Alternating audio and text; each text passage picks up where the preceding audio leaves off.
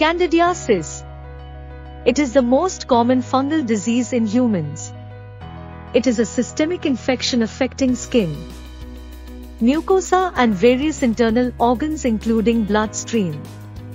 This disease is also known as moniliasis. Candidiasis is an opportunistic endogenous infection. Candida albicans is pathogenic fungi affecting humans. Morphology. Candida albicans is a dimorphic fungi. It grows as oval, budding yeast cell ranging 3 to 6 micrometer in size. They form pseudohyphae. Predisposing factors.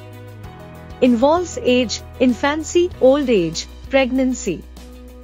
Low immunity and debilitating diseases like diabetes mellitus. Pathogenesis. Superficial candidiasis, including mucocutaneous lesions, for example oral thrush and vulvovaginitis, conjunctivitis, keratitis. Systemic candidiasis, for example, intestinal candidiasis, bronchopulmonary candidiasis, and urinary tract infections. Laboratory diagnosis. Specimen includes swabs and scrapings from lesions, blood, etc. Direct microscopy reveals gram-positive oval budding yeast cells with pseudohyphae. Culture on STA produce creamy white and pasty colonies. Germ tube test is a special identification test for Candida albicans.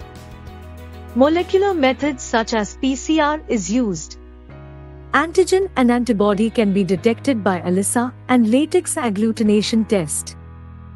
DPMI सिर्फ शिक्षा हुनर ही नहीं बल्कि सम्मान के साथ सुनिश्चित रोजगार। Thank you DPMI